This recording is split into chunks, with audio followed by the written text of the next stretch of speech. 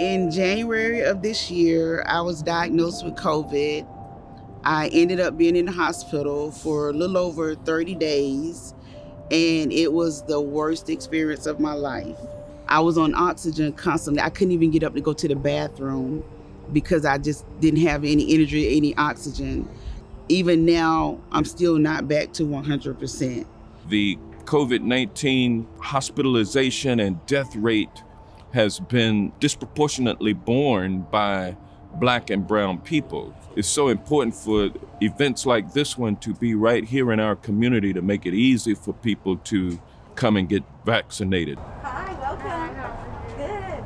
So today at Emory Hillendale Hospital, we have a large community vaccine event. Emory Healthcare is really fundamentally here to take care of the health of our community. We have worked with our community throughout this pandemic to mitigate the effects of the pandemic, and now we're trying to eliminate the pandemic. So it's important that we serve the community where it needs to be served. Today, I got my first vaccination, and hopefully this will ease some of my anxieties. I can't wait till I get my second one.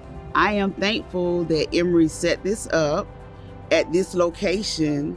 This is not far from my home. It was a super easy process. I don't even think it took 10 minutes. Please, please, please, I cannot stress this enough, get vaccinated. Please get vaccinated.